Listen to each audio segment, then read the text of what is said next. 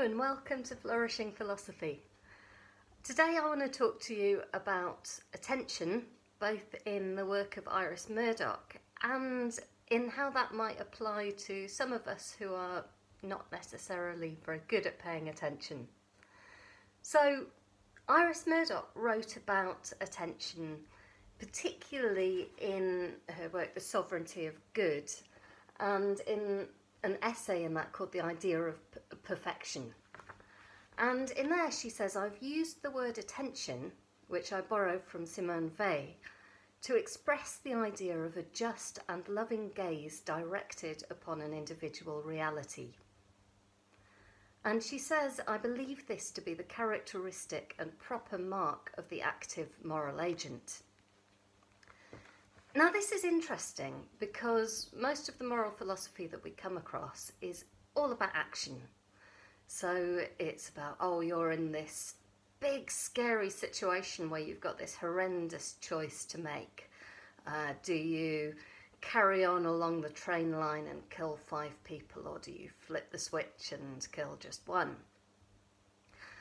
And Murdoch is moving us away from what she calls those moments of choice towards thinking more about the moral agent and what's going on in their view of the world, in their vision of the world. So for her, the moral life has a lot to do with a particular way of seeing, and this is where attention comes in. So she thinks that we can often be sort of distracted, wrapped up in our own selfish desires, in our own projects, in our own visions of the world. And that can distort our view of what's in front of us. So we really need to work on paying attention to stuff, on casting this just and loving gaze, in order to see things how they really are, rather than distorting them to fit our picture of things. So this is the mark of the moral agent, not because what we do doesn't matter. She certainly thinks that the way that we behave is important, but everything that we do has its genesis in our vision of stuff. So that's great, and I've been thinking about that on and off for about a decade now, since I first came across it. And over the past couple of years, I've been working as part of a brilliant project called In Parenthesis, which explores the work of Iris Murdoch, along with her Oxford contemporaries Mary Midgley, Philippa Foot and Elizabeth Anscombe. So I've been thinking about this stuff quite a lot for quite a long time. But it's only recently that it dawned on me that actually maybe this has some more personal implications for me. So I've often heard it joked that moral philosophers will often take an interest in the stuff that they're really bad at. So the person who is interested in the virtue of courage is the one who's going to run away in the face of danger. Maybe people who are interested in the philosophy of charity are particularly mean-minded and stingy or whatever. Now, I don't know if there's a lot of truth in that, but it dawned on me that maybe it's true about me. So attention has always been a difficulty that I've had. I was that kid that had the school report that said, oh, well, she could be really bright if only she paid more attention. I was terrible at sport at school. Now that's partly because I'm long-sighted in one eye and short-sighted in the other, so I had no idea how quickly that tennis ball was hurtling towards me. But it's also because very often we were outside when we were being instructed, and the teacher was trying to explain the rules of rounders or whatever to us, but I could hear the wind rustling in those beautiful poplar trees, or there were some birds flying overhead making really pretty patterns in the sky.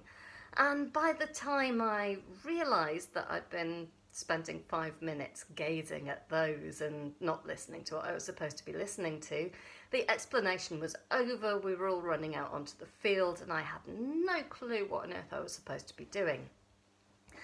And that's carried on. So I have to make a very conscious effort to keep my house at all tidy, because I just don't notice the mess piling up until it's suddenly horrendous. Similarly, laundry, bills, anything like that. So I've learned a number of coping strategies, lots of list making and so on. And I'm also now on a waiting list to be assessed for ADHD at the grand age of 30. So I don't know whether I actually have a clinical condition or not, but attention is certainly not my strong point. But I got to thinking about, what does that have to do with Iris Murdoch's view of attention? So if Murdoch thinks that attention is this important mark of the active moral agent, and I'm really bad at it, does that mean that I'm going to be really bad at being moral? And what do we say about people who have really, really severe difficulties with attention? So people with serious ADHD who require a hell of a lot of help.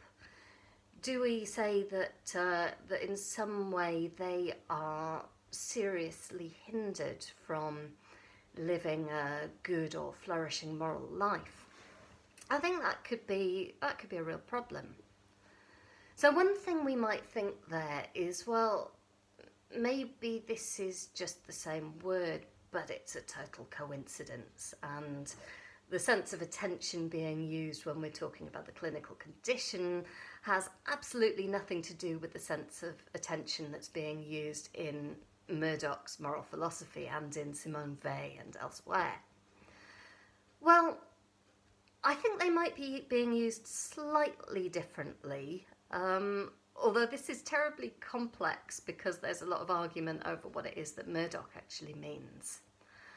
But certainly somebody who has difficulty with attention might well find themselves wrapped up in their own thoughts or ideas. They might find themselves sort of leaping ahead with their theory of something before they've heard everything that somebody has to say. And paying attention in that way can be really, really tricky. So yeah, maybe I'm a bit screwed, morally speaking. Maybe that's a serious difficulty for me. But I think there might be some redeeming things here. So, for one thing, we live in a world where there are lots of things competing for our attention. And a lot of that comes from our employers. So there's this drive to be ultra focused on your work, to constantly check the bottom line, profits above all else, and so on. And I think I'm particularly resistant to that, not because I have cultivated some fabulous kind of ultra-conscious resistance, but just because I cannot focus on that for the life of me. I'm just not very good at it. So maybe one blessing of this is that my attention is less likely to be grabbed by certain things that it shouldn't be grabbed by. Another thing to think about is what gets described as hyperfocus in people with ADHD. And whether I have the condition or not, I certainly have a version of this. So before my son was born, I used to struggle enormously when I was starting a piece of academic research. I would laboriously fight my way through books and articles, trying for the life of me to stay focused on it. I'd use timers, use all kinds of rewards and strategies to keep myself focused. But once it got to a certain point, some idea, some interesting little thought would grab me, and then I would be utterly engrossed. I would dive right in, and I could spend days and nights just solidly working on that piece, and everything else was just shut out. So there is a potential for a lot of people who have maybe difficulties regulating their attention to pay perhaps more attention to something, to be ultra focused on it in a way that other people might not be. And that can include focusing on the natural world, focusing on a lot of things that are outside of ourselves. So then you are doing what Murdoch describes as unselfing, perhaps, which is moving your focus of attention outside yourself onto something else. And this is a really important thing to cultivate, ethically speaking. The final thing that I wanted to say is that people who have difficulties with regulating attention typically develop a hell of a lot of strategies to do it. So whether it's reminders, list making, or whatever, there's all of that. One thing that happened in my case was when I was a kid, I used to have the most appalling scruffy handwriting. It was just the absolute worst. And I got sick of it in the end because I kept getting my homework sent back for me to rewrite. And I was spending a lot of time doing that. And so I thought, well, how can I work on my handwriting and turn this into something that I want to do? So I was always very into art and crafts. So I started teaching myself calligraphy, learning the techniques for that, and then trying to write as much as possible with a calligraphy pen to kind of inculcate certain habits of writing with my hands. And I spent about a year doing this, and after that my handwriting was completely transformed. I've got quite pretty handwriting these days. So that's habit building, and a lot of people with attention difficulties need to work on this and have worked on this. I've done it more recently with housekeeping and tidiness and all of that. So it's to do with finding strategies that will absorb you in stuff that hadn't absorbed you before.